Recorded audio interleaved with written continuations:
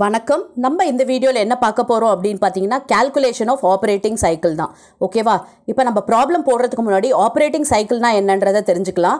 அதாவது ஆப்ரேட்டிங் சைக்கிள்ன்றது என்ன அப்படின்னு பார்த்தீங்கன்னா it is the average period of time required for a business to make an initial outlay of cash to produce goods, sell the goods and receive cash from the customers in exchange for the goods.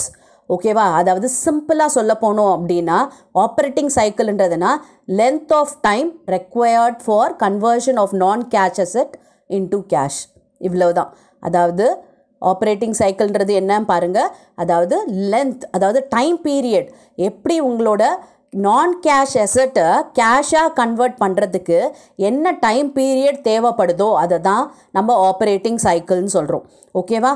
அதாவது நம்ம பிஸ்னஸில் வந்து கேஷை invest பண்ணிவிட்டு கூட்ஸை produce பண்ணுறோம் and அந்த கூட்ஸை sale பண்ணுறோம் and அந்த என்ன பண்ணுவோம் இன் ரிட்டர்ன் அது சேல் பண்ண கூட்ஸ்க்கு கேஷ் வாங்குவோம் இல்லையா கஸ்டமர்ஸ்க்கு இன் exchange of that goods. Okay, அதை தான் ஆப்ரேட்டிங் சைக்கிள். நம்ம பணத்தை போட்டுட்டு திரும்ப எப்படி அந்த பணம் நம்ம கையில் கேஷாகவே வருது அப்படின்றதுக்கு அந்த ஒரு டைம் பீரியட் எடுத்துக்கோம் இல்லையா, அதை தான் ஆப்ரேட்டிங் சைக்கிள்னு சொல்கிறாங்க. ஓகே, புரியுதா? சிம்பிளாக சொன்ன போனோன்னா நம்ம மணியை இன்வெஸ்ட் பண்ணிவிட்டு திரும்ப அந்த மணியை எப்போ எடுக்கிறோம், ஓகே, அந்த டைம் பீரியட் இன் பிட்வீன் இருக்கும் இல்லையா, இன்வெஸ்ட் பண்ண அமௌண்ட்டுக்கும் ப்ராஃபிட்டாக நம்ம எடுக்கிற அமௌண்ட்டுக்கும் நிறைய டைம் பீரியட் இருக்கும் இல்லையா, அந்த டைம் பீரியடை தான் நம்ம இங்கே ஆப்ரேட்டிங் சைக்கிள்னு சொல்கிறோம். ஓகே, இப்போ பாருங்கள், மேனுஃபேக்சரிங் ஃபர்முக்கும் ட்ரேடிங் ஃபர்முக்கும் ஆப்ரேட்டிங் சைக்கிள் வேறவா இருக்கும். ஏன் அப்படின்னு பார்த்தீங்கன்னா மேனுஃபேக்சரிங் இதில் பார்த்தீங்கன்னா கேஷை நம்ம ஃபஸ்ட்டு ரா மெட்டீரியலாக கன்வெர்ட் பண்ணுறோம். ஓகேவா? கேஷை வச்சு நம்ம மெட்டீரியல்ஸ் வாங்குவோம். ஓகே, அதை வச்சு நம்ம ப்ராசஸ் பண்ணுவோம் அண்ட் அது வந்து ஃபினிஷ் கூட்ஸாக கன்வெர்ட் ஆகும் அண்ட் அந்த ஃபினிஷ் கூட்ஸை என்ன பண்ணுவோம், கிரெடிட்டுக்கு சேல் பண்ணுவோம். அப்போ அது டெட்டாஸாக மாறும் அண்ட் டெட்டாஸ் கிட்டேருந்து நமக்கு என்ன வரும், கேஷ் வந்து சேரும் நம்மக்கிட்ட. அப்போ இதுதான் ஆப்ரேட்டிங் சைக்கிள். இந்த கேஷ் பாருங்கள் அப்படியே ரா மெட்டீரியலாக மாறி ஒர்க் இன் ப்ரோக்ரஸாக மாறி ஃபினிஷ் கூட்ஸாக மாறி டெட்டாராக மாறி கடைசியில் நம்மக்கிட்ட கேஷாக வருது. ஓகேவா? இதுக்கு எடுத்துக்கிற டைமை தான் ஆப்ரேட்டிங் சைக்கிள். ஓகே, இப்போ ட்ரேடிங் ஃபர்முக்கு பார்ப்போம். இப்போ பாருங்கள், கேஷ் என்னவா ஆகுது ட்ரேடிங் ஃபர்ம்னா டைரெக்டாக ஃபினிஷ் கூட்ஸ். ஏன்னா நம்ம என்ன பண்ண போகிறோம், வெறும் பர்ச்சேஸ் பண்ணி சேல் பண்ண போகிறோம் இல்லையா. அப்போ கேஷ் வந்து டைரெக்டாக ஃபினிஷ் கூட்ஸாக மாறுது. அந்த ஃபினிஷ் கூட்ஸ் வந்து கிரெடிட் சேல் பண்ணோன்னா டெட்டாராக மாறும். அந்த டெட்டார் வந்து நம்மக்கிட்ட திரும்பி கேஷாக மாறுது. ஓகேவா? அப்போ ட்ரேடிங் ஃபர்மோட ஆப்ரேட்டிங் சைக்கிள் ரொம்பவே சின்னதாக இருக்குது இல்லையா. இப்போ மேனுஃபேக்சரிங்னா ரா மெட்டீரியல்ஸ் வருது, ஒர்க் இன் ப்ரோக்ரஸ் வருது, அதுக்கப்புறம் தான் நமக்கு ஃபினிஷ் கூட்ஸாக அது மாறுது. ஓகே, இப்போ புரியுது இல்லையா உங்களுக்கு ஆப்ரேட்டிங் சைக்கிள்னா என்னன்ட்டு. அதாவது நம்ம இன்வெஸ்ட் பண்ணுற கேஷ் திரும்ப நம்மக்கிட்ட எப்போ கேஷாக வருமோ அந்த லென்த்தி டைம் பீரியடை தான் நம்ம ஆப்ரேட்டிங் சைக்கிள்னு சொல்கிறோம். ஓகே, இப்போ பாருங்கள், இதுக்கு ஒரு ஃபார்மெட் இருக்குது இந்த ஆப்ரேட்டிங் சைக்கிளில் கண்டுபிடிக்கிறதுக்கு. என்ன ஃபார்மெட் அப்படின்னு பார்க்கலாம். First raw material storage period, இதோட work in progress holding பீரியடை add பண்ணணும் and finish good storage பீரியடையும் add பண்ணணும். நெக்ஸ்ட்டு டெட்டாஸ் கலெக்ஷன் பீரியடை ஆட் பண்ண போகிறோம்.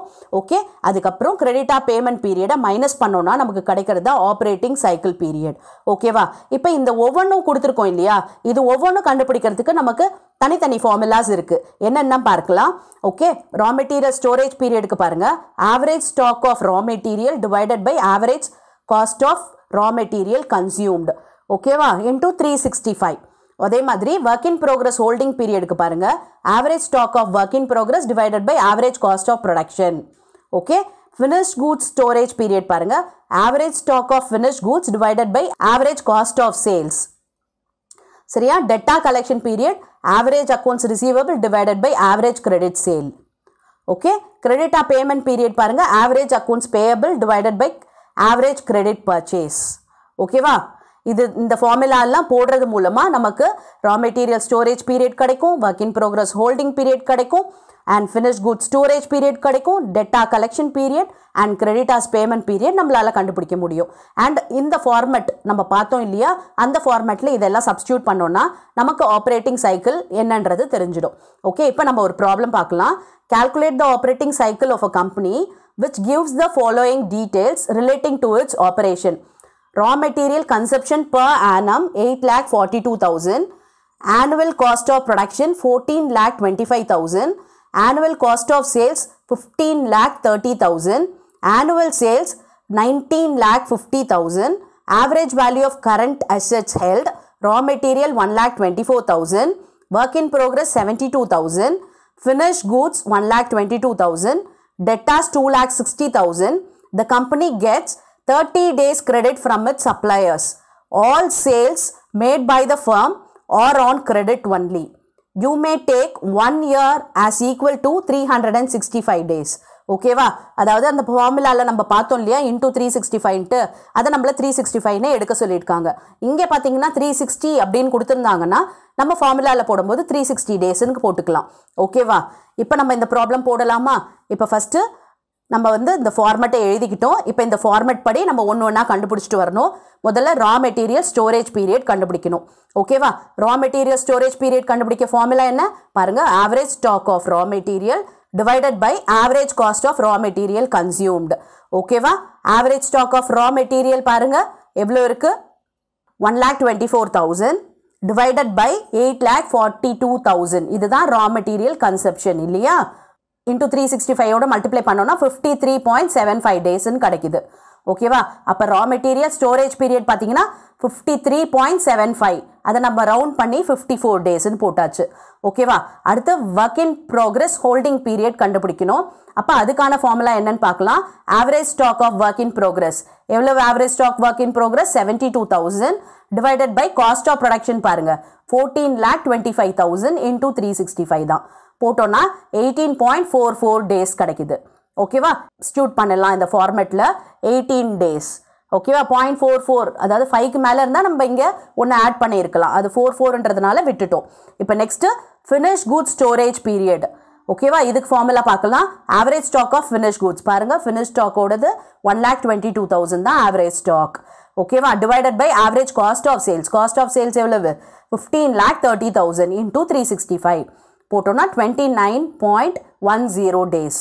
ஓகே, அப்போ நம்ம இதை 29 டேஸ்ன்னு எடுத்துக்கலாம். எஸ். நெக்ஸ்ட்டு டெட்டாஸ் கலெக்ஷன் பீரியட்க்கு நமக்கு ஃபார்முலா என்ன பாருங்க. Average accounts receivables divided by average credit sales. ஓகேவா? இப்போ ஆவரேஜ் அக்கௌண்ட்ஸ் ரிசீவபிள்லாம் இல்லை, டேரக்டாக டெட்டாஸே கொடுத்துட்டாங்க. ஸோ நம்ம இந்த 2,60,000 அப்படியே எடுத்துக்கலாம்.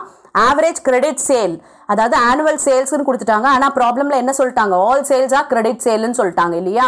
பாருங்க, all sales made by the firm R only credit. ஓகேவா? அப்போ இது எல்லாமே கிரெடிட் சேல் தான் அர்த்தம்.